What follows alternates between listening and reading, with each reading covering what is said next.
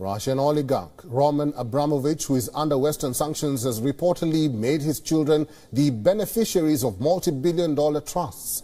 The reorganization is said to have happened weeks before Russia's invasion of Ukraine. A report by The Guardian claims that the Russian billionaire transferred the beneficial ownership of at least 10 offshore trusts to his children to avoid the assets getting frozen after Russian President Vladimir Putin's threat weeks before Ukraine war in February last year.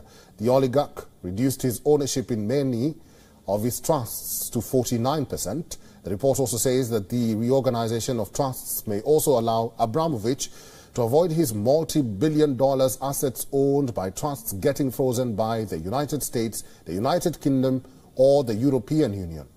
In March last year, the United Kingdom and the European Union had cast Abramovich as pro-Kremlin and imposed sanctions on him for allegedly benefiting from his relations with the Russian president.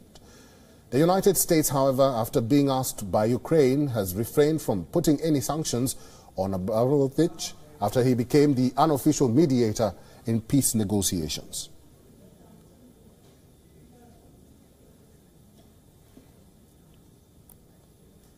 WION is now available in your country. Download the app now and get all the news on the move.